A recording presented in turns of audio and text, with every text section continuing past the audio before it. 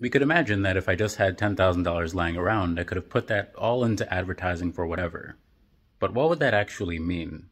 Part of this is in consideration of the daily rhythm of tealstripesvibes.com and tealstripesvibes.org, because now that we have expenses and also things to offer, I'd like to consider how those fit into the bigger picture. It is just true that we're going to have different needs depending on time or purpose. We can try to associate every dimension of the stuff that we interact with some kind of rhythm, but ultimately, it's going to be kind of challenging to come up with a consistent value structure for all of them. So I start off with a pretty simple framework of commodification where I consider scale and experience, and then relate those to speed and quality.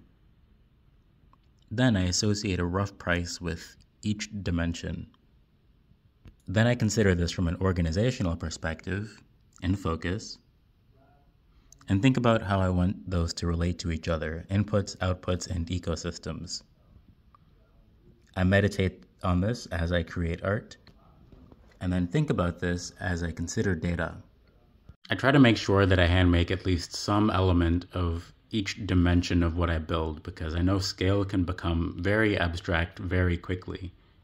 So I always want to make sure that I'm remaining grounded in what I can actually interact with. I also make sure that I automate the road behind me and apply my skills forward, so the takeaway for people coming after me is to be themselves in their new environment. So part of my pricing is that it's the first time that I'm telling this story, fundamentally.